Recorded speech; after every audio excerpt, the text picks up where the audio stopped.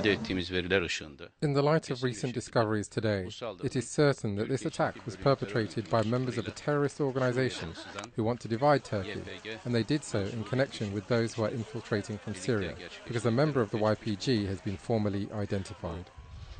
intihar saldırısını gerçekleştiren Salih Neccar isimli Amude 1992 doğumlu, biliyorsunuz Amude.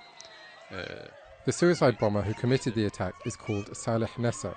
He was born in 1999 in Amuda, a small city in northern Syria, in the region of Hasaka.